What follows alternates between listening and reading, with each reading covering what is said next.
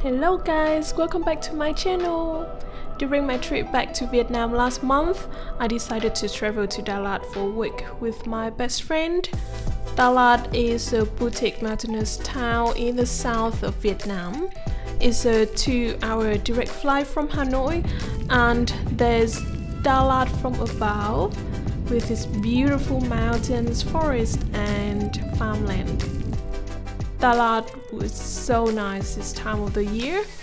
The lowest temperature was around 10 to 12 degrees Celsius and highest about 27-28 degrees. The sky was blue and the sun was out on most days. It was near lunchtime, so we checked into the hotel and went out to find some food. Dalat is such a hilly place and there are stairs like this everywhere.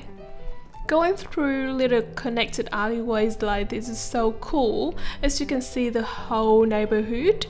There are also lots of homestay and boutique motels all over the place.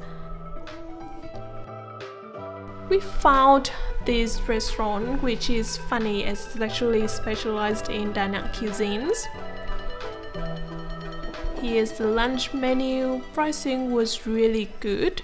They have set menu cơm nhà only from $2 to $3 US.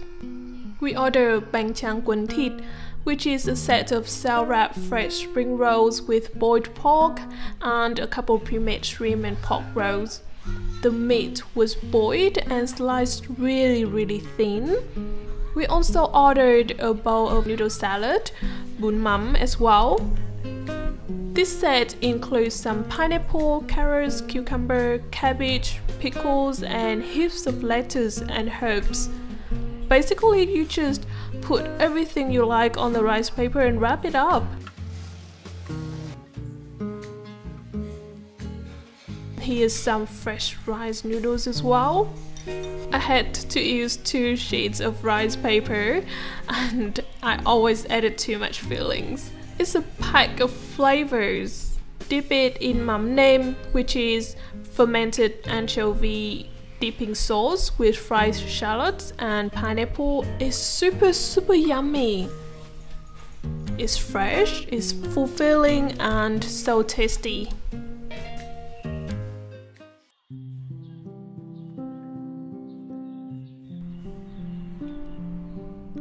Across the street from our hotel, there's this little garden cafe called MIRK. It looks like a hidden place from outside, but walking into behind the curtains, it opens up this beautiful green space. There are trees and plants all over the place. There's water running. It feels really calm and soothing. It looks like it was an old house, nothing left but the frame.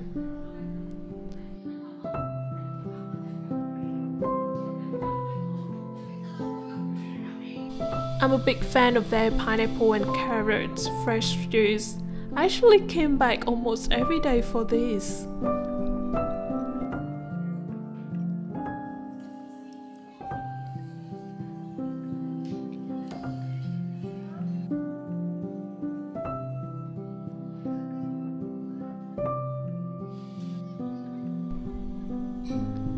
Next up, we went to Dalat railway station.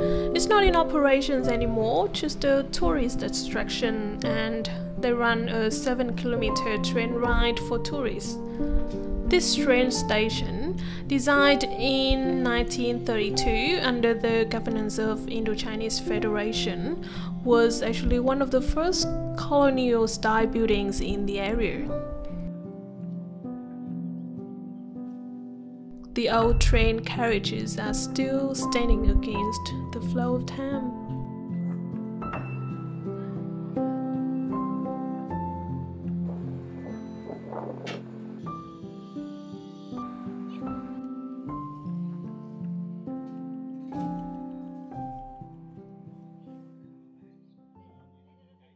We then visited Bảo Đại palace. Bảo Đại was the 13th and the last emperor of the Nguyễn dynasty, the last ruling dynasty of Vietnam. Since Dalat has such nice weather all year round, he used this place as one of his holiday homes. It was designed by a French architect in 1940, and Bảo Đại father-in-law bought this mansion for him in 1949.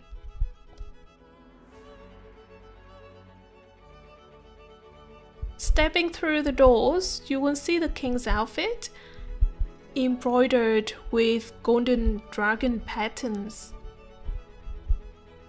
This room is full of the photos of emperors and empresses with some information relating to Emperor Bảo Đại and number 13.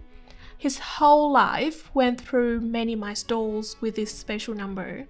He was born in 1913, came to the throne when he was 13 years of age, and he was the 13th king of the Nguyễn dynasty and ruled the country for a total of 13 years. Official records also show that he had 13 children.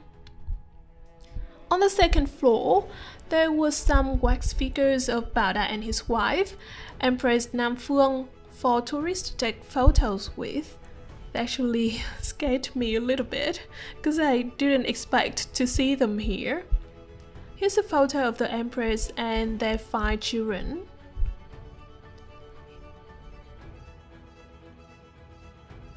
And here's a conference room and a guest bedroom.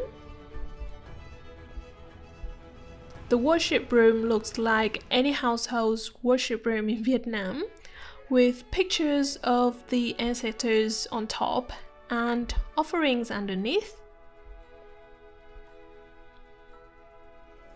Here's the bedroom of Madame Từ Cung, Bảo Đại mother, the wife of Emperor Khai. And there's a few photos of her and her children.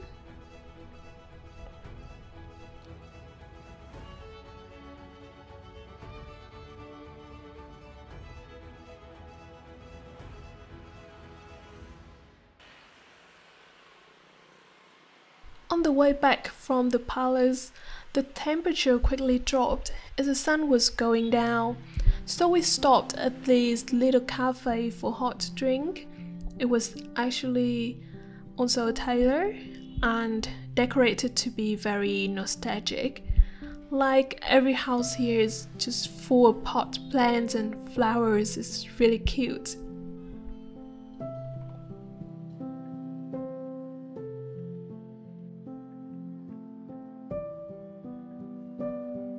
I ordered a hot soy milk.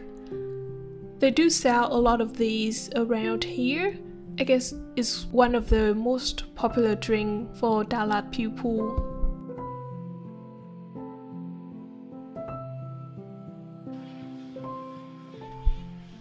Before the day ended, we went to this place for a hot bowl of fish noodle soup.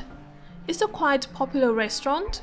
We ordered a bowl each and got this side dish of extra fish organs.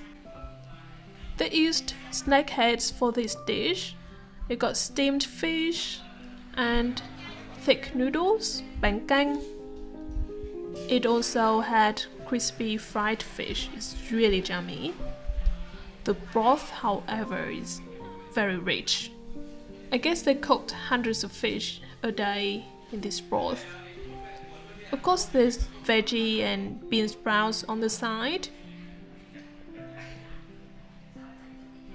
However, they did use a lot of MSG and it soon kicked in, even before we finished our meal. The fish was delicious, but I think the broth was too rich for my liking. And I don't recommend the fish organ side dish either. That's the end of the first part of my Dalat travel series.